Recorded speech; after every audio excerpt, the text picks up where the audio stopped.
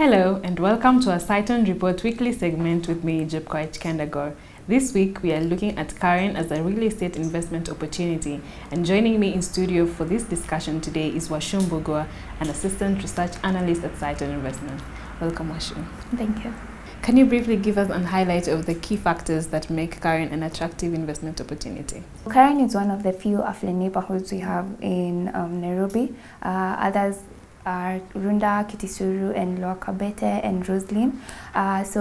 Recently we have seen Karen get more real estate developments. Some of the few factors that have contributed to the real estate growth in Karen are its transport network. When you compare it to these other high-end areas, Karen's transport and access routes are really good. And also the fact that it's generally a very serene environment, and the fact that it has managed to keep its zoning regulations so low, making it exclusive and still serene when you compare it to other neighborhoods that have seen more high-rise developments coming up. So Karen has managed to keep its restricted zoning regulations. Karen has shopping malls, facilities, nature trails, nature parks, like the Giraffe Center. So, and these are the factors that are appealing to wealthy individuals who buy houses in Karen. And the fact that it also hosts many of the international schools we have in Nairobi. We're talking of Brook House and James Cambridge and Hillcrest, yeah. So until now, how has the real estate market been performing in the area? Real estate, we can say it starts with land. Land in Karen is relatively affordable in Nairobi when you compare to Nairobi prices, and those are the high-end areas. So it's relatively affordable for developers, yeah. And we have seen more residential communities coming up, and malls and offices. And residential, generally the real estate sector performed better than the overall Nairobi market.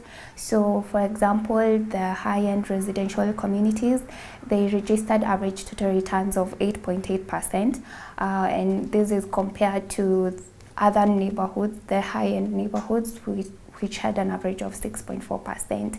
And we see like 5-bedroom units in Karen, the residential homes, registering a relatively high annual uptake. As of December, the average uptake of 5-bedroom units in Karen was about 27.6%, and this is compared to other developments in these other high-end areas whose average was about 24%.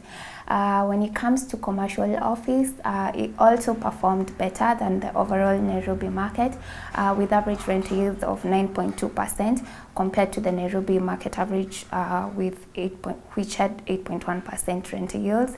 And the higher the rent yields, it means the higher the occupancy rates. So it generally shows that occupancy rates in Karen are high compared to these other areas in Nairobi. When it comes to the retail market, Karen still performed better than the overall Nairobi market, with average rent yields of 11% compared to the overall Nairobi market with 9%. And again, even in the retail sector, the higher the rent yields, it means the higher the occupancy rates. So generally, malls in Karen have a higher tenant occupancy compared to the overall Nairobi market. Okay, so we can see that Karen has a relatively good performance. Yeah. What did you say is the investment opportunity in 2019 in the area?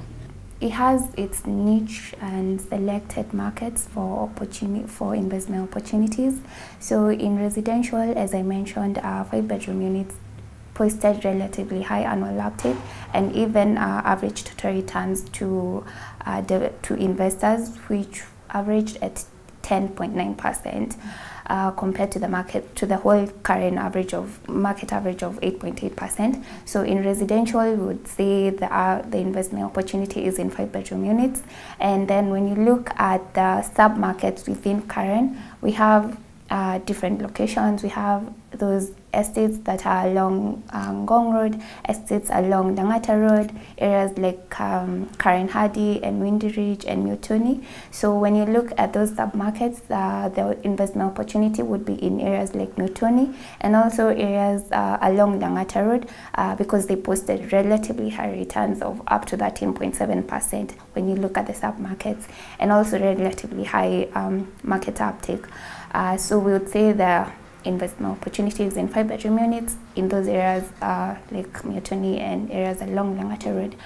When it comes to commercial office, the investment opportunity is in we would say grade A offices because they have a low market share, averaging at 29%. That is compared to, so the rest is taken up by grade B and grade C offices.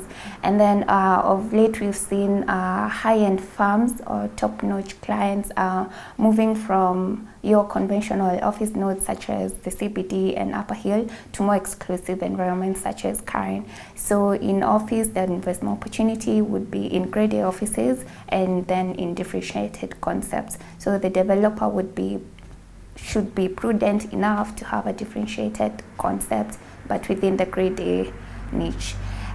For retail market, the investment opportunity would be in neighborhood malls.